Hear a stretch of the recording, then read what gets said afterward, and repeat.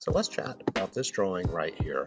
What I want to show you is how to get this dimension for this conical feature to be driving. So what driving means is that when I double click on it from the drawing, I can change the dimension, rebuild, and it'll change right on the drawing. It'll change the part as well. The other kind of dimension is when you come up here and use Smart Dimension, you just add a dimension to it, right? Notice how it's light gray. That's a different thing. When you click on it, you can't make any changes because it's driven. It's a reference dimension, essentially. So let's go to a part and figure out how we made this dimension driving. So I got a new part. I'm going to sketch. I want a revolved feature. So I'm going to go through this real quick just to get the general shape.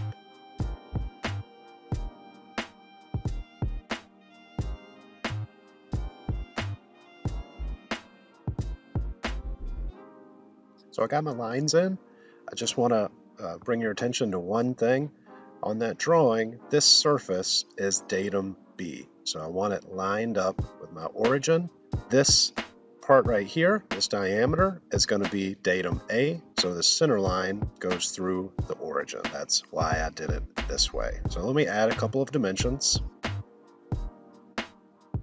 Remember, since it's a round part, you want the diameter dimension. So you click on this line, click on the center line, and then move the dimension over here to get a diameter. So I'm just going to type in random dimensions just because this is an example.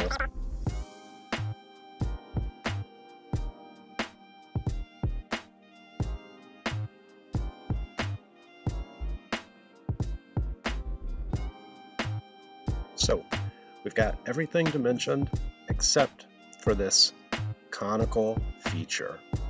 So when you go to apply a dimension to it, you'll want to put an angle, but you're not going to get the angle you want. So this is not the angle. This is only half the angle you want. This won't work either.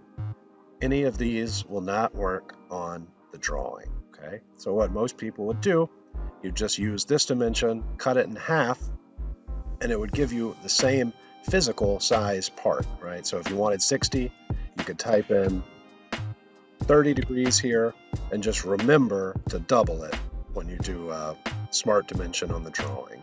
But when you do that, you can't change it from the drawing. You have to go open up the part and change this, okay? So what we want to avoid is having to do that.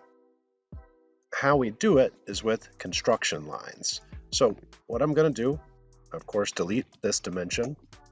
I'm going to build a fake symmetric part over here.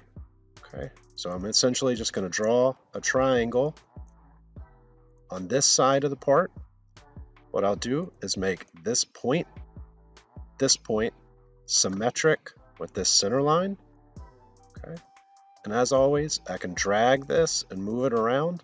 If you notice, both of these lines are symmetric. They move together with any of these points, right? Everything's locked in except this angle.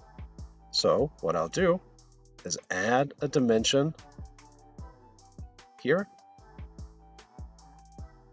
Right? So what did we say? It was supposed to be 60 degrees. Right?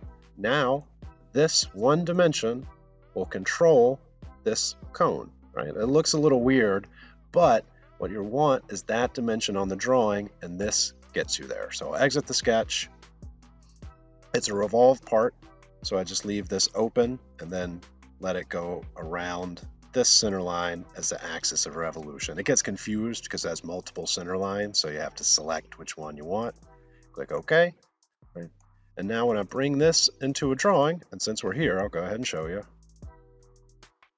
So I'm going to select the part I just made.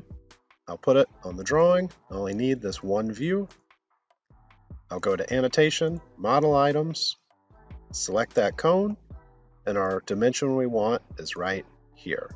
So I can just move it around, and now I can change this dimension from the drawing.